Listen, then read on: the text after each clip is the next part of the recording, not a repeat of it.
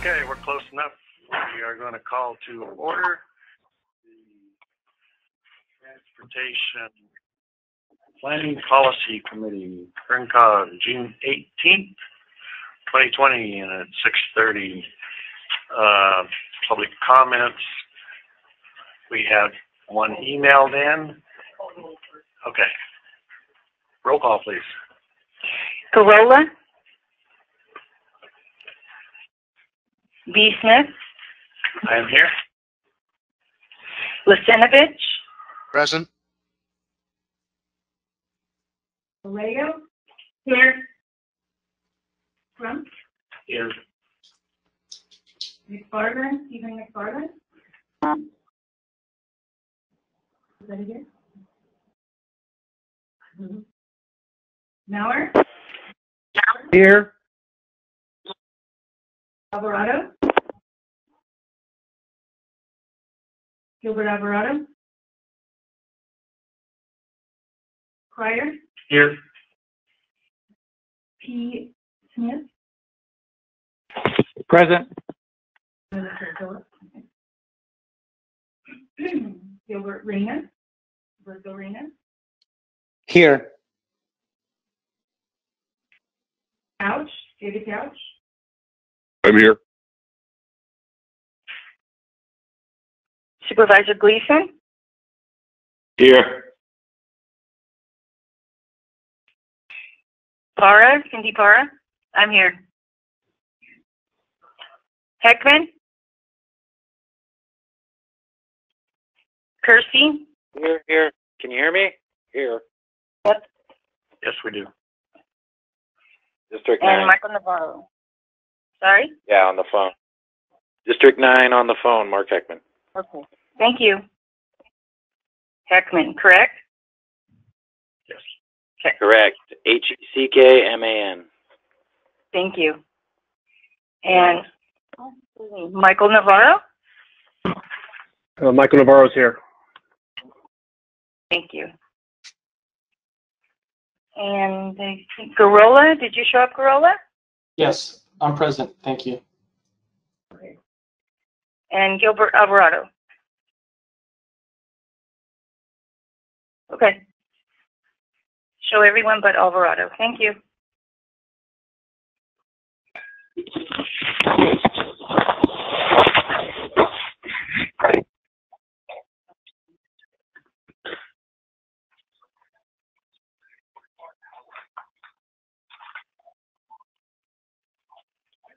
The agenda's on that yellow piece of paper, Mr. Chairman. Yeah, I printed mine out, but I was trying to see where we were going to do the Pledge of Allegiance. It wasn't on what I printed out, so let's do that now. Pledge of Allegiance, please. And salute. United States of America, and to the republic for which it stands, one nation, under God, indivisible, with liberty and justice for all.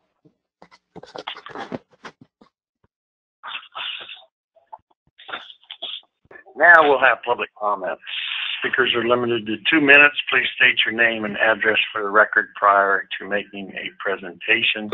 Do we have any members of the public here? Hello, Mr. Chairman and members of the board.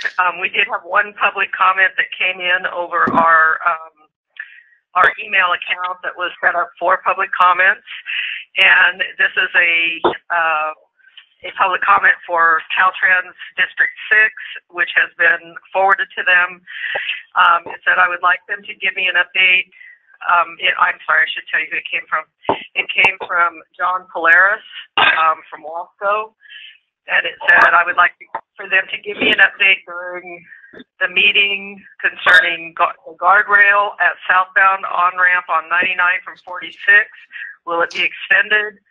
Number 2, stoplight modification to have a protected left turn at Griffith Avenue and 46 in Wasco. What is the process to achieve this? Number 3, stoplight at North Poplar Avenue and 46 in Wasco. What is the status for installation?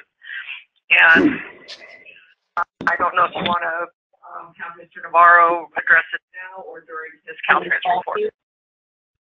We will wait for the Caltrans report. Thank you. A cookie would help. Any other public comments? None. Consent agenda opportunity for public comment.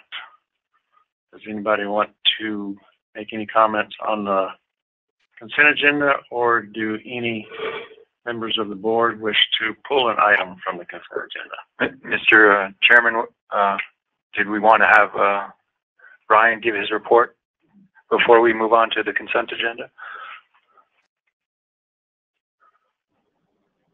Okay.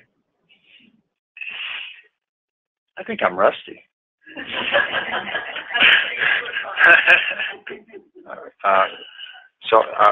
At the end of public comments, we will now have Brian Godby of Godby Research will present the results of the 2020 community survey that will be formally presented to the board next month. Brian will go over the PowerPoint that is on your screen and has been emailed to you individually.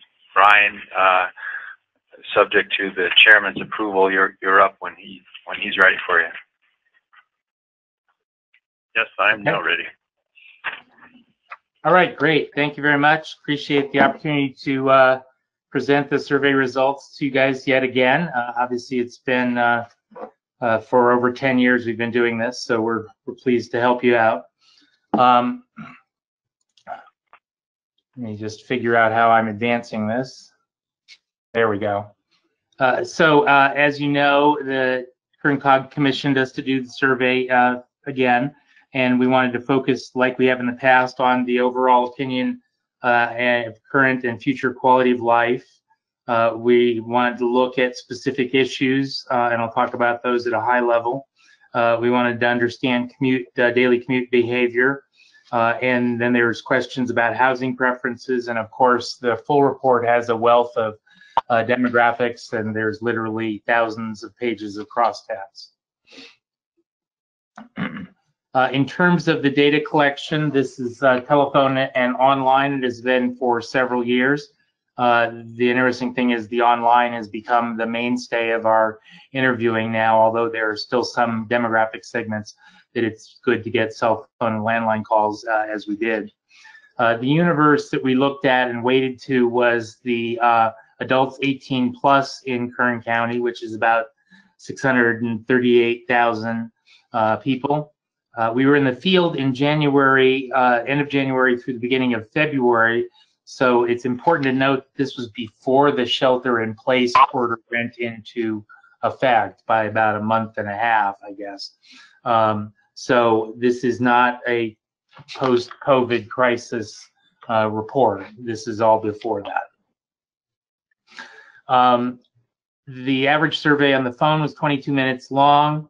The sample size of completed interviews was almost 1,400, 1,393, of which 121 were cell, 249 were landline, and the remainder were text from online, and that's 1,023. And as I said, text invitations to cell phones or whatever device they're looking at their texts on has really become the mainstay of our interviewing. But it still underrepresents a little bit the senior population or senior segments.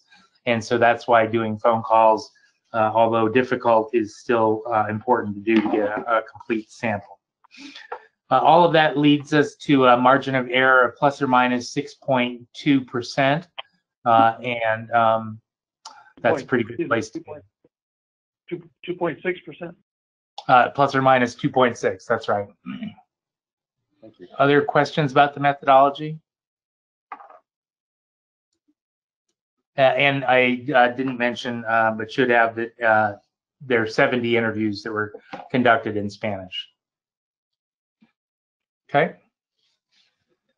Mr. Chair, I have a question. This is Amir Garola for the presenter regarding the methodology. Sure. Thank you. Yes, I noticed that 70 interviews were conducted in Spanish, and that just based out of the 1,300 adult residents polled, question isn't necessarily representative of the entire Spanish-speaking community. However, I did see noted that the data is weighted to the 2017 ACS. So does that weighting take into consideration the demographic issue? Yeah, so that's just the people that wanted to take the survey in Spanish. That doesn't necessarily mean that we're underrepresenting the Hispanic or Latino population. And in fact, if it's not in this presentation, but I've got the data in front of me, the Hispanic population accounts for about 52% of the adults in Kern County. And so the data is weighted to that. So this is very representative of that population. If I admit for a moment, I can give you all of the breakdowns. The African American population is about 5%. The Native American, including Native Alaskan, is 0.7%. Asian is 4.4%. Caucasian is 32.9%. Hispanic or Latino is 51.5%. Native Hawaiian or Pacific Islander is 0.1%. Two or more races is 3.1%, and other is 0.7%, and don't know is 1.7%. So that is reflective of the adult population in Kern County. Thank you. I just wanted to point that out, make sure that that was clear. Thank you. Yeah, sure, no problem. Okay. So let's move on then into the key findings. And this, of course, is a high-level summary. There's a much more detailed report as well, but in deference to your time, we wanted to hit the high points. In the first question that we asked was the quality of life. And you can see that on this slide compared with a variety of other years. We don't show every year we've done. We have the last 4, 5 sequentially, but then we start going intermittently after that, just because it won't all fit on one slide. And as you can see, when you add the green and the golden bar together, which is the satisfied, we're at about 62%. And that has come down from the high water mark of 2017. We've seen that throughout California. As the economy recovered and rebounded, other problems seemed to start taking over. So it was less about jobs and those sorts of things, but it became about housing and on a variety of different levels, and traffic. And we've seen this drop throughout the state. The next question was the outlook for the future quality of life. And in this particular case, you can see it's about the same as it was last year. There's 31% that are either somewhat or much better versus 30% in round numbers in 2019. It was a little higher in 2018 at 34%, and a little higher at in 2017 at 38%. But it's been about the same for the last 2 years. Now, it'd be interesting to see where that future quality of life is post-COVID, but obviously, again, we weren't in the field then. The next question was an open-ended question, and it was, what do you like most about the city or town you live in? And we've asked this over the years. There's comparison data in the full report. But what people like the most, if you look at the top 3 items, which are basically grouped together given the 3% margin of error in round numbers, and that's 3% plus or minus, so we look at about a 6% difference from a high to low. So small town atmosphere is at the top of the list. Cost of housing is second, and cost of living is third. So those are all positive things.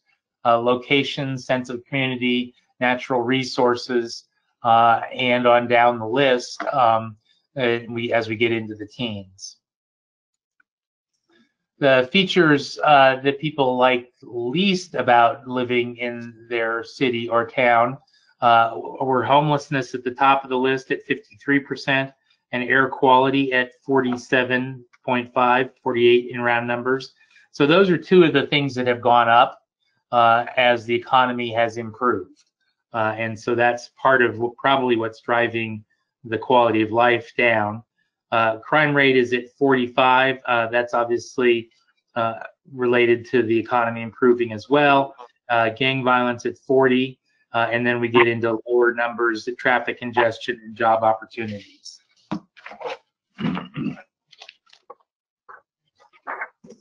So moving on to the next set of questions, I'm going to just read the highlights here. The next set of questions was, how do you rank these issues of importance in the next 20 years? This is just an example of that, but because there's a lot, this is pretty dense, I just thought I would read it this year. And the top most important issues: improving the quality of public education, preserving water supply was number 2, improving crime and prevention and gang prevention programs was number 3, improving water quality, different from supply, was number 4. Number 5 was maintaining local streets and roads. Number 6 was creating more high-paying jobs. And number 7, as we saw just a minute ago, is improving air quality. So those are the things that people think are the most important moving forward over the next 20 years. The next question was, what's your primary type of transportation for traveling to work or school? And as you can see, we've got a lot of different little colors here in the bars, which represent different years, of 2020 being the golden color, 2019, 2018, 17, and 16. Again, there are more years of data for this, but in an effort to get it all on a slide, we cut some of them out. So you can see this year, drive alone is at 68%. That's up a little bit from last year, which was 64, which was down a little bit from the year before. Those 2 drive alones in 2019, we had an autonomous car issue, which seemed to confuse people. And so we took that out in 2020, and it went up a little bit. So that could be part of it, but it is still definitely different than 2018 and the 2 years before that. So the next one is autonomous self-driving cars. So you see those separated out. And again, some people may be thinking that they have an autonomous car because it does some autonomous things, even though it may not be fully autonomous. Work from home, don't work outside of the home is in the 7% range. Not a little bit different than last time, but not statistically significant. As are the rest of these. Car and van pool at 7%. Traditional or express bus, shuttle bus services at 3%, and walking. And then that continues on to the next page where we had electric vehicle like Uber and Lyft, taxis, and other, and those are all in the single digits or less. The follow-up question was, what's the secondary type of transportation you use to get to work or school? And again, drive alone is at the top of the list, and you can see it's at 32 this year in round numbers and was at 32 last year, so there's not really much change. It was lower in the previous years, but again, this is the secondary way of getting to school or work. Then we have van pool at 20%, and it was 20% the year before. Uber and Lyft is in 3rd position, walking, a bus of one sort or another, bike, and then an autonomous and self-driving car. And this is the rest of the response categories: don't work outside of the home, electric vehicle, taxi, bike, and e-bike sharing, and other.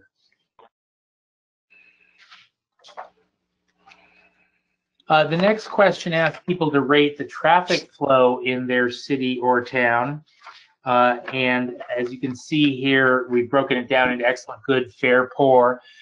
In 2020, 7% said it was excellent. That's down from about 11 in 2019, and which was up a little bit from 2018. The good is at 28, which is down a little bit from 2019 as well. So if you look at the green and the blue bars together, you'll see that we have the lowest level of excellent or good in terms of traffic flow. Oops, my computer was flashing.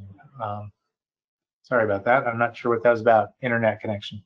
So as I was saying, if you look at the green and the blue bars together, you'll see we're at the lowest level of excellent or good since 2016.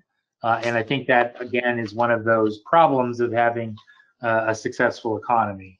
Now, we all know that after the shelter in place went into effect throughout much of the state, that the amount of traffic went down dramatically. So this is, again, pre-COVID. The follow-up question was asking people their reasons for traffic flow rating, and the top one was that there was construction going on at 46%, then just traffic and congestion in general at 33%, road conditions, potholes, and need repairs at 12%, as was need wider, newer roads. So on one hand, there's construction is the problem, and the other hand, we need to fix the roads and or put in new roads. So it's a little bit of a two-edged sword. Growth population and on down in single digits, so not obviously as important. The next question was, what's the average commute time? And this is broken into a variety of categories that you'll see on two slides. Again, we're looking at different years, and it was reflected by the different colors in the bars. So in 2020, we were at 21%, said 10 minutes or less, and that's versus 32% in 2019. So there's a drop in the number of people in that lower category. The 11 to 20 minutes category is just about the same from a statistical perspective. Technically, it's 23 versus 20. The 21 to 40 minutes is, again, virtually statistically the same. It's 24 versus 24 in rounded numbers. And then looking at average commute time for the rest of the categories, we have 41 to 60 minutes, and that's 18% versus 14. A little bit bigger gap between 2019 and 2018, but again, statistically, with a 3% plus or minus on both sides of the equation, there really isn't a difference. More than 60 minutes was at 12% this year versus 9% last year. So again, not a statistical significantly different result. And then the don't know category at 2 versus 2 in round numbers. So the next question was related. It was sort of the other side of the coin. How many miles is your average commute?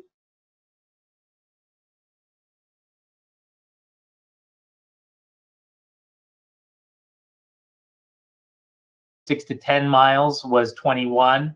That's up from 17. It's not a statistically significant difference, but it certainly is higher than it was before, appears. And then there's a big jump in the 11 to 20 mile category from 14 to 21, and that would be statistically significant. So perhaps people have either moved into a longer commute or into a shorter commute, depending on where they may have come from. As we look at the next year, we see that the 21 to 40 mile commutes are down, again, statistically significant from 25 to 18. So that could account for the change in the previous range or distances as well. In the 40 plus category, it's 15, but it was 18 before. Again, statistically not significant. So it's the 21 to 40 and the previous category 11 to 20 that have the big change, and that could be people moving around. It could be them getting different jobs in those two ranges. We asked people who drove alone what kind of transportation they would take if they were to consider alternate transportation. And unfortunately, as has been the case in the past, the top response was I'd still drive alone. That's 40%. It's down from 47, so that's statistically significant, but it's still fairly high. Car van pool was at 10 this year versus virtually the same last year. Express bus service was at 7, again, no real difference. Electric vehicle, if there's a workplace charging station, was at 6. Shuttle service was at 4, and on down the list from there. And this is just shows you the remainder of the data in single digits, with the exception of the none of the above category. They would stay in their single car and wouldn't consider anything else. So at that point, the questionnaire switched gears and first asked them about their current housing, and then has a follow-up question about their housing preferences. And as you can see here, the current situation is 40% have a single family home with a small yard, slightly more at 43% have a single family home with a large yard, 3% have a condominium. There aren't really statistical differences between any of those. There are, but some numeric changes. And then looking at the rest of the list, a building with offices on or stores, mixed use situation with condominiums on the upper floors, those are all below 1%. An apartment is at 12, down a little bit from 14 in round numbers in 2019, and then the don't know category is in the low single digits.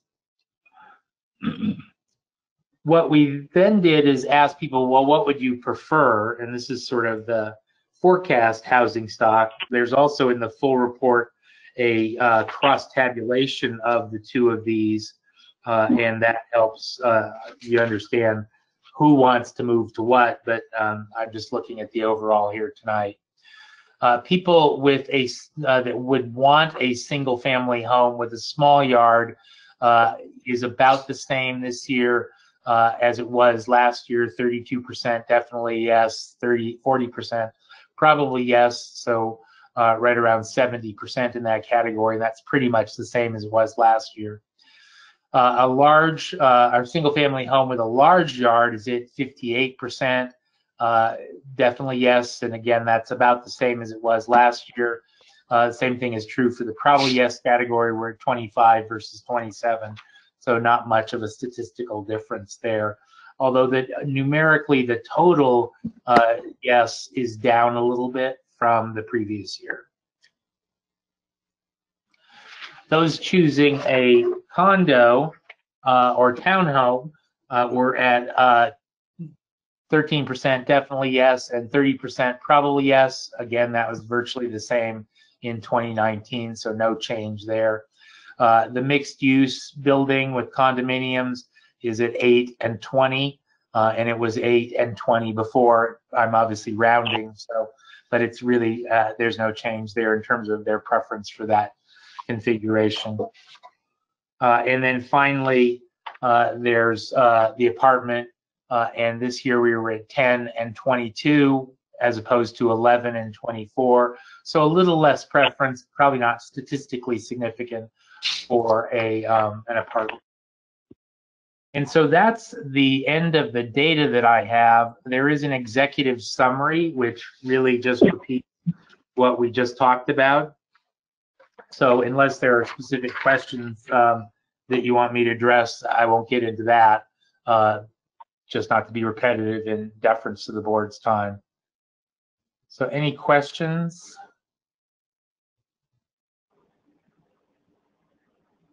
I do have one comment or suggestion. This is Gorola from Marvin.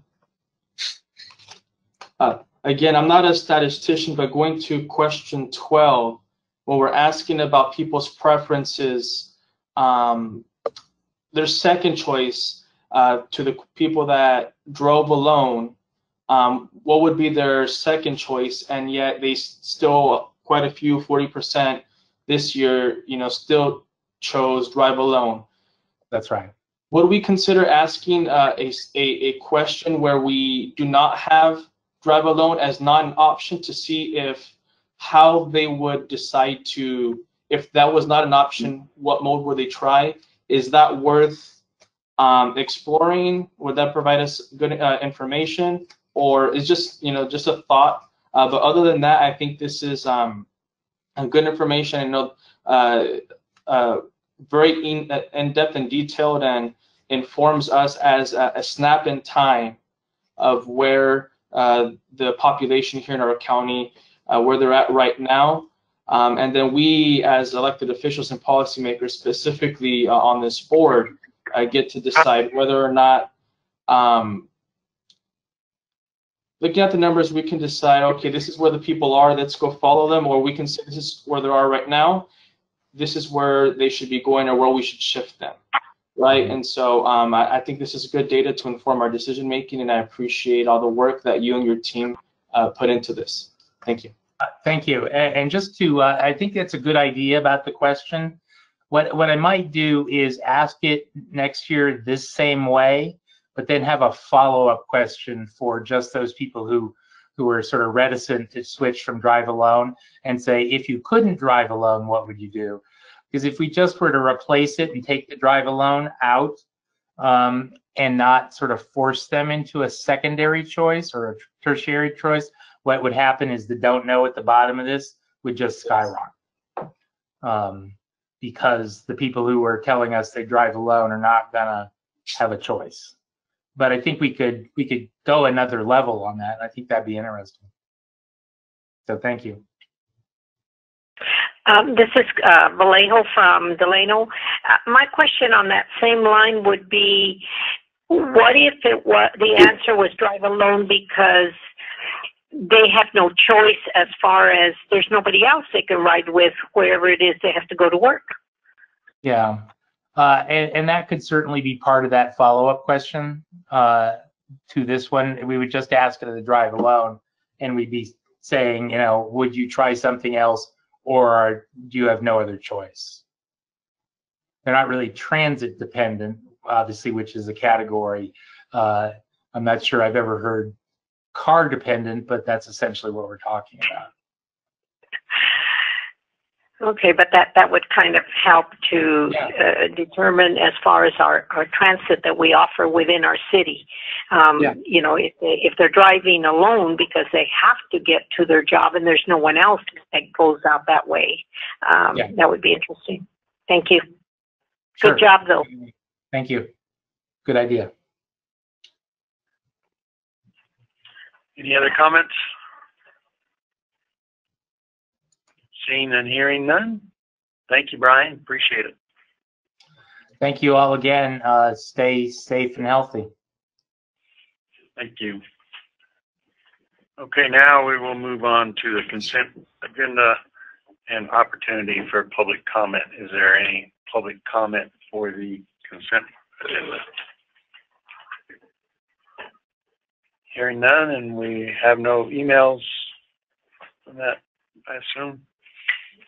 Motion to approve it. Motion to approve is presented on the consent agenda. From Vallejo. Second. And second from Crump. Roll call vote.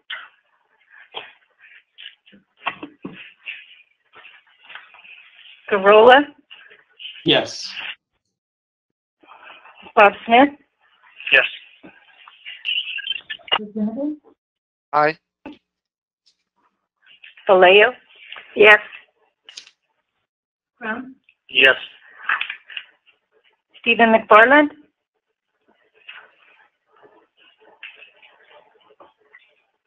okay, we'll come back to him. Mauer, Yes. Cryer, Yes. Philip Smith, Yes.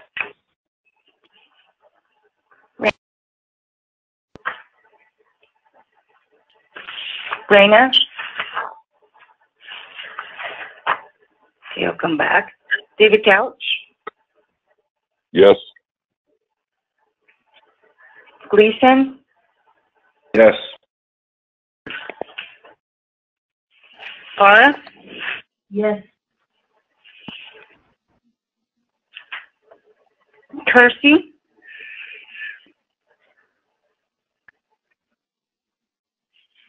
Kersey. Navarro. Yes. I'm going to go back through. Stephen McFarland.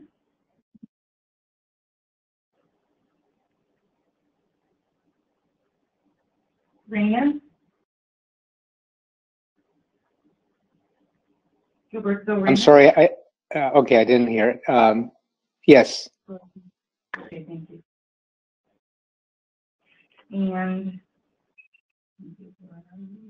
Kersey.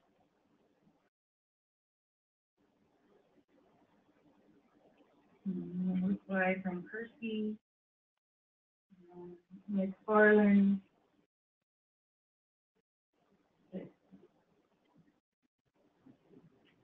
Good. Thank you. Thank you. Caltrans report.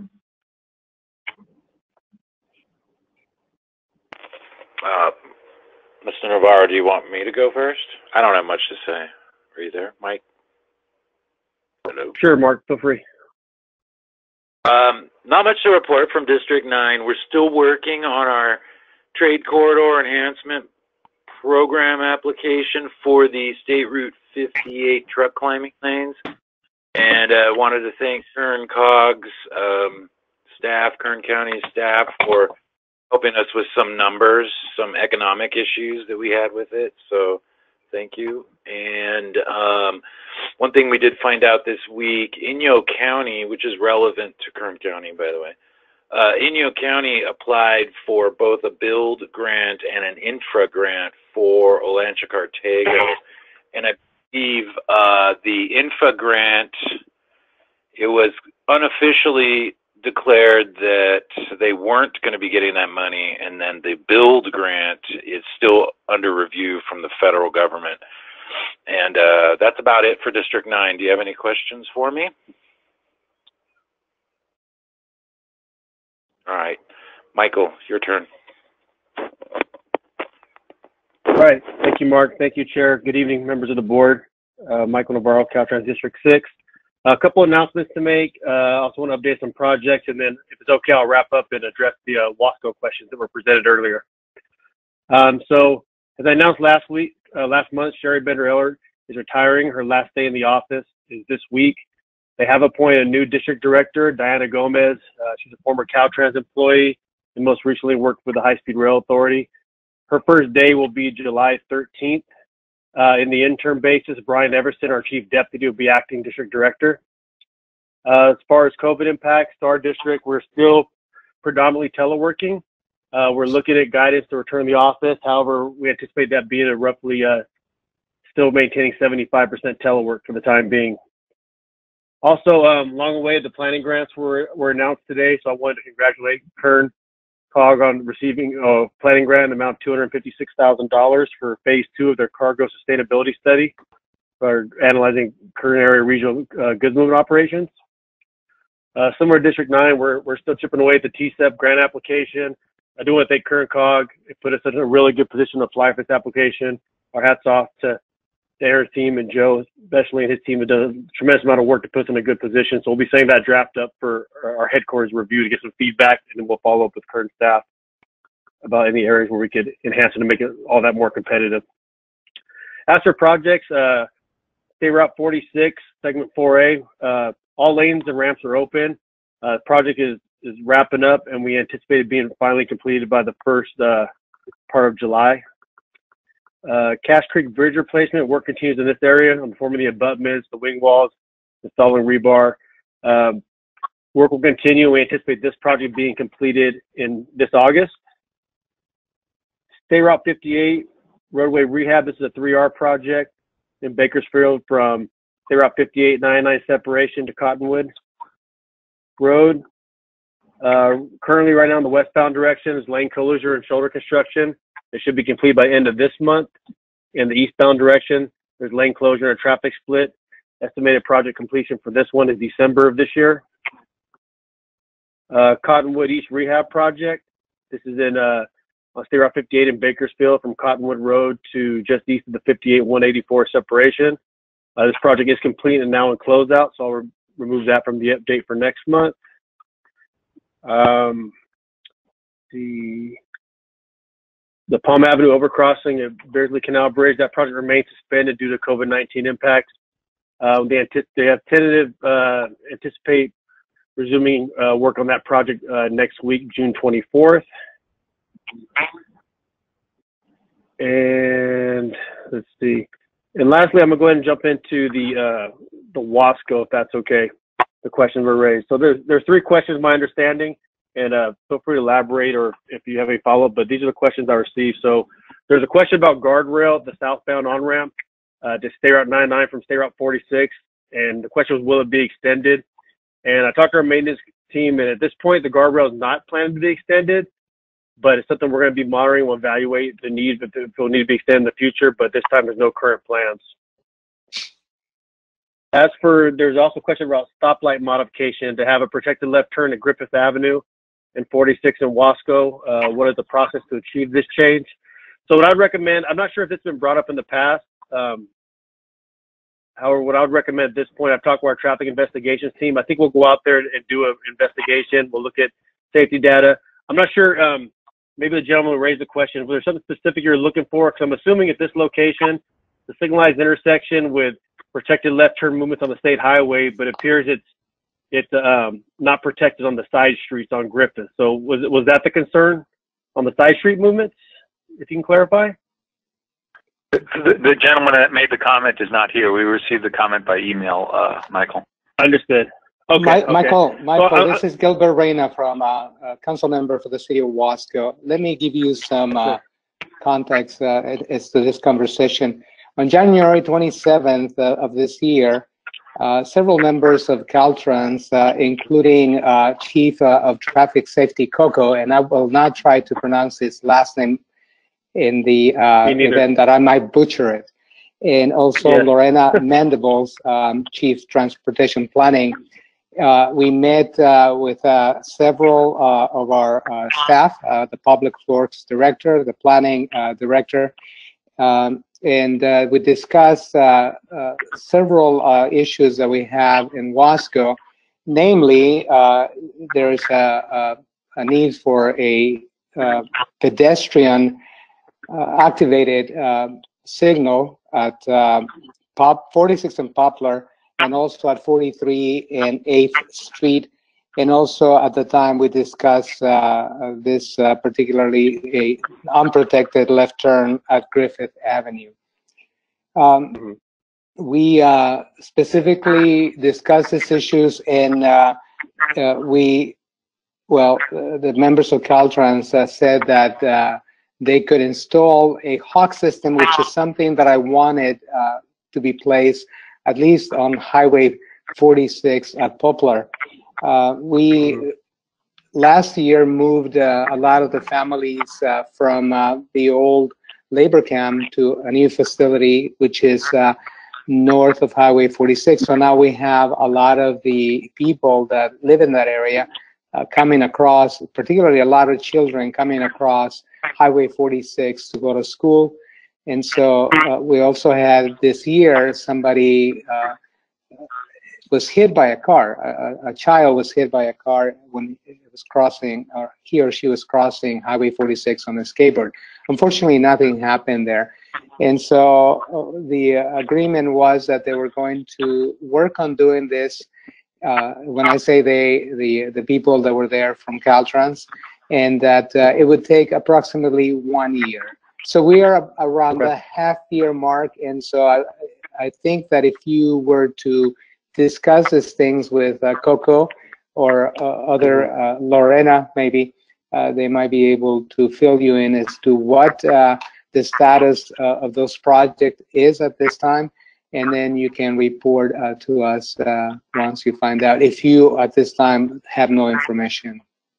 Right. So let me address both of those. So I heard you bring up a couple of things, and let's talk about Poplar, because I do have information on Poplar. So the request at 46 and Poplar, there's going to be a CAPM project that's supposed to start at the end of this year, which would line up with the time frame you mentioned as far as a pavement job. And as part of that pavement job, we intend to include what we call a rectangular rapid flashing beacon for pedestrians.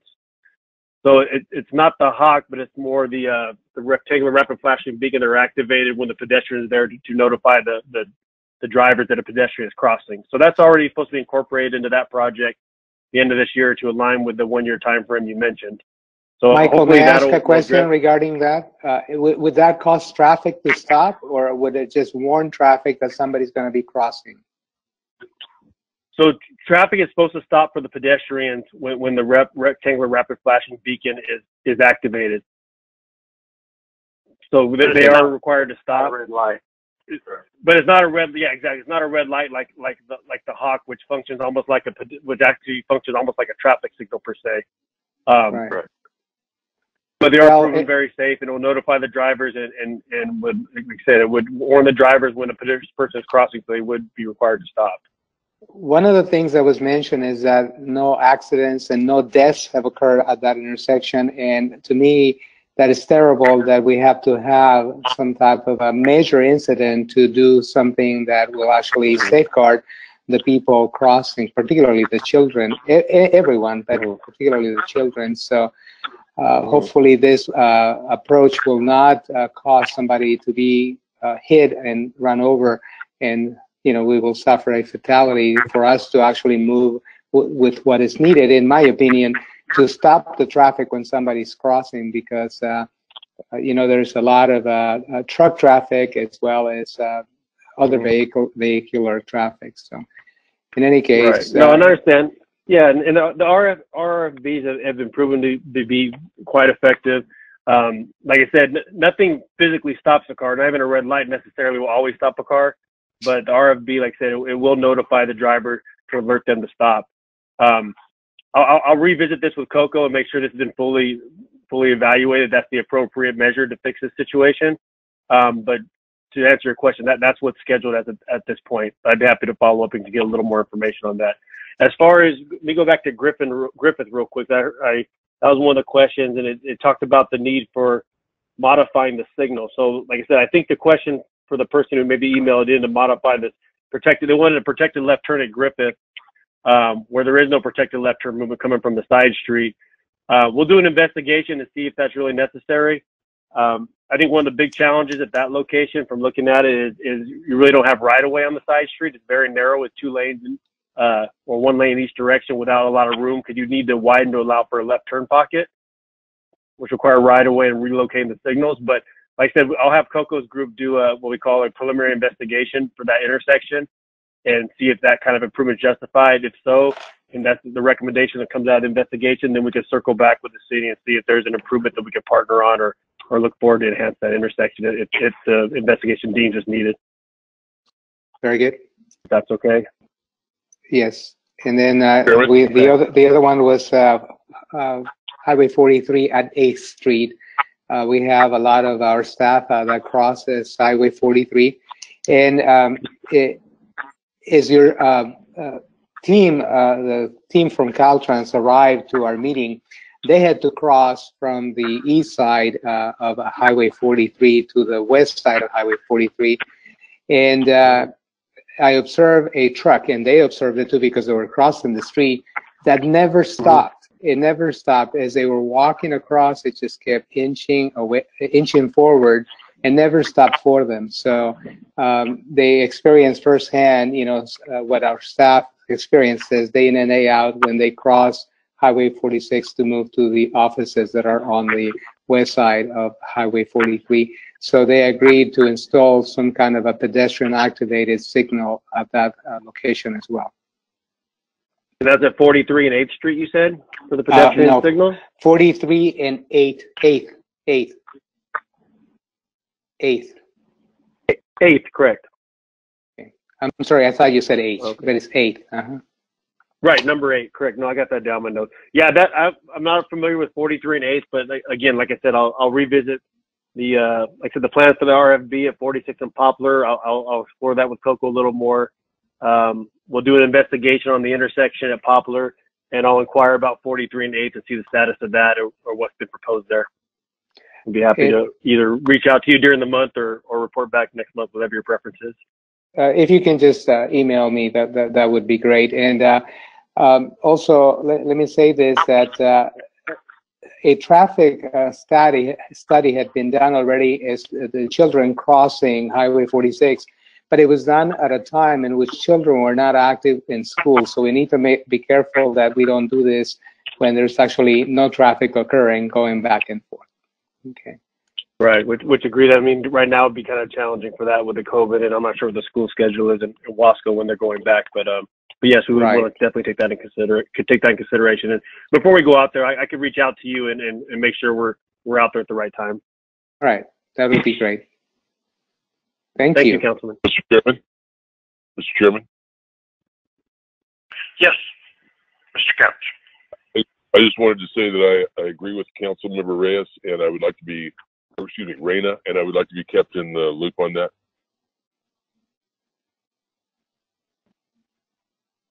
Caltrans. Okay, so just to clarify, so I have names correct, Councilman Reyna and Couch as well, right?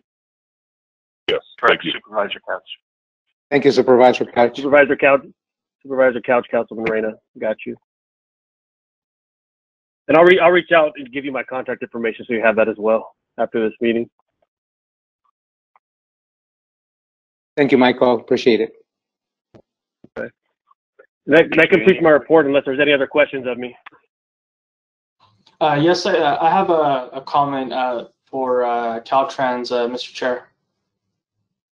Sure. I just want to remind everybody in between to be muted. We're getting a little bit of feedback from somebody. Thank you. Okay, go ahead.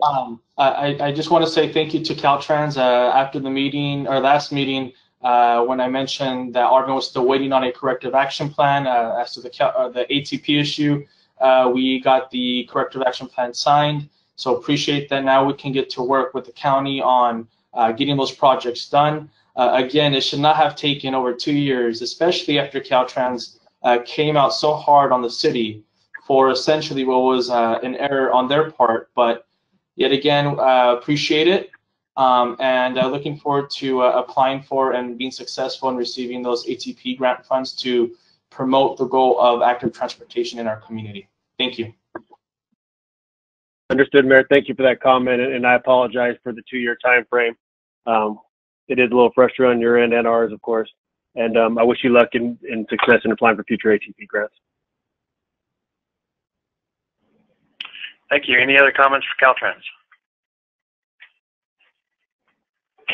Hearing none, Executive Director's report. Good evening, Mr. Chairman and board members. I have a handful of items. First item is in your folder. It's the May 31st, 2020 Local Assistance Delivery by County report.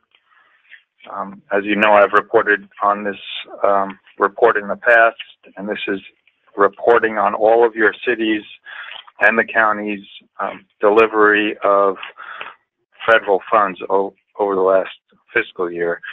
And if you look at Kern's line, we had $20.7 million allocated to us, and we delivered $23 million. And well, how do we deliver more than we're allocated? Is we take money from other counties who don't deliver. This year we've delivered 111.6%, which is third in the state. We're making progress. As a reminder, there's 58 counties in the state. Only 5 counties were over 100%. So this is congratulations to your agencies. I can be very demanding of your staffs. Sometimes I come to you as elected officials directly to put pressure on them, but this is where it pays off, when we get to spend other people's money. So congratulations. Let's keep it up, and let's see if we can get a little higher than third place next year. A few more items. California Transportation Commission is meeting next week virtually. I will attend that meeting. I will attend that meeting virtually. They're scheduled to meet also in August. If that is a virtual meeting, I will attend it. If it is in person, we may have staff there. As a reminder, the CARES Act, that was the act that many of you have already applied for the transit funding that was part of the CARES Act. All the cities, including Golden Empire Transit, Delano, which are in a separate category than everyone else, and all of the smaller cities have applied for that funding, except Tehachapi, Ridgecrest, and Cal City. Mr. Snoddy will reach out to all three of the Eastern Kern cities and assist them if they need assistance in applying for that money. As Michael mentioned briefly in his report, Kern COG was notified today that we received a $256,000 grant. Michael mentioned it's for cargo sustainability. That's an acronym. It stands for Kern Area Regional Goods Movement, and it is the northern part of the metropolitan Bakersfield area. So it involves Caltrans, Kern County, Bakersfield, and Shafter. The goal is to coordinate the circulation elements of all those, the two cities, the county, and Caltrans, so we are all on the same page to deal with the growth that is actively coming. I read an article today that Amazon is potentially hiring 3,000 workers. So you got potentially 3,000 people going to work every day, and the hundreds, if not thousands, of trucks that are going to be generated by both Amazon and the other businesses that will come to the area. So this is great news, and we will be in the second phase of the study. We will be getting into the specifics of what projects are necessary. Will there be a new interchange necessary on 99? Will there be new connections on 65 necessary? That concludes my report on this agenda, Mr. Chairman. Thank you. Any questions for the director? Hearing none. This is Phil from Tehachapi. Hello, it's Phil on Tehachapi. And adding on to Aaron's comments about the additional trucks that will have an impact on the climbing lanes scheduled for 58. Thank you. Thank you. Any member statements?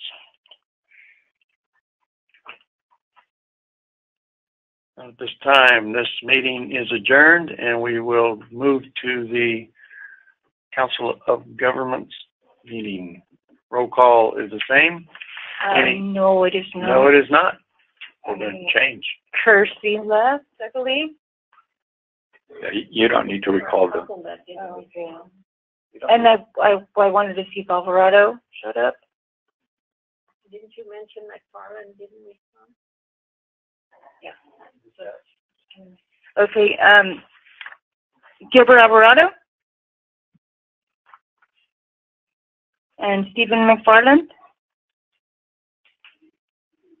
and Kersey. Okay, thank you. Do we have any public comments? No emails for this, and so nobody here. So the consent agenda. Any public comment on that? Seeing none, can I have a motion? Motion. Second.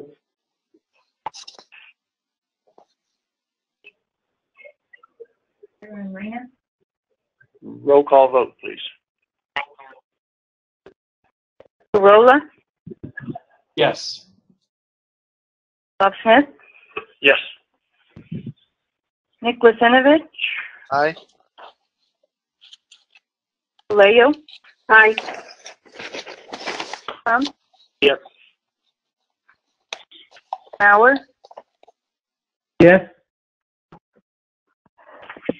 Cryer, Yes. Bill Smith. Aye. Smith. That was aye. Raina. Thank you. Raina, Yes. Couch, Yes. and Gleason. Yes. Thank you. Very good. Executive Director's report. Good evening again, Mr. Chairman and board members. Just three quick items. On June 26th, the San Joaquin Valley Regional Policy Council and Multi-Agency Working Group will be holding a virtual meeting. As a reminder that our representatives are Supervisor Scribner, Councilmember Smith, and Councilmember Proud. July 1st, as a reminder, is the deadline for local early action planning grants. Those are the housing grants that are available to all the cities. And my understanding is many of the cities in Kern County not applied for those grants. Please contact your planning director if you're interested in those grants. In your folder this evening is the timeline covering June through September, the Kern Council of Governments news and events, the schedule of cash disbursements covering April and May, the federal fiscal year 1920 obligational authority form that I went over briefly, and we have two 20-year recognitions for you to hand out tonight, Mr. Chairman, and that concludes my report, subject to any of your questions. Thank you. Mr. Chair, I have a question. The housing grant, where would we get the information on the specific grant?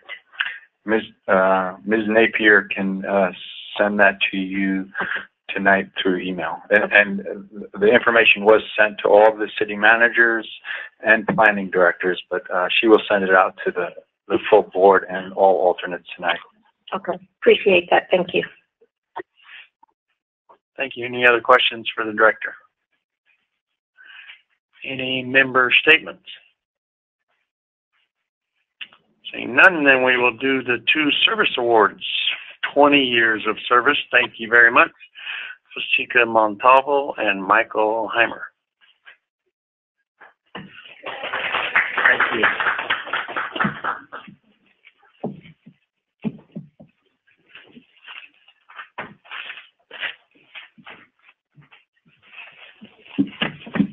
Sure, get the right one, going the right person here. Thank you very much. 20 years is a good amount of time. Thank you. Appreciate it. Appreciate the service.